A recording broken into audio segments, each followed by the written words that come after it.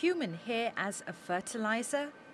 The idea may make your hair stand on end, but Ntwanano Malepfane believes it's a goldmine of opportunity. We're living in a world where it's like this global warming, this climate change, and the population is growing wider.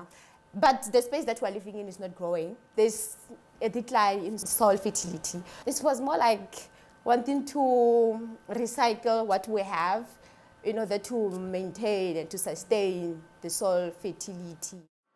The 24-year-old used samples of hair from 3 ethnic groups: African, Indian, and white. She analyzed them for traces of heavy metals, as well as nitrogen, sulfur, phosphorus, and potassium. Indian and white hair showed higher contents of both sulfur and nitrogen.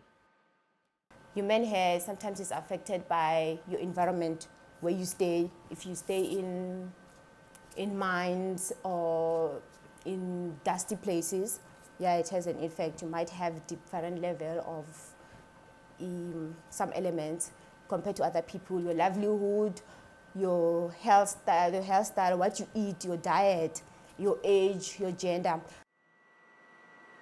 After incubating human hair for about a month, Malepfane found it released enough nitrogen to grow spinach.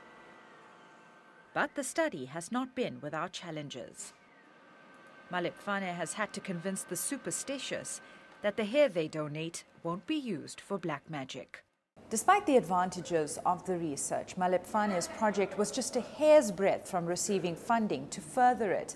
She believes there's no need to split hairs over the unusualness of the idea, but rather concentrate on its potential benefits. Judith Subin, Pietermaritzburg.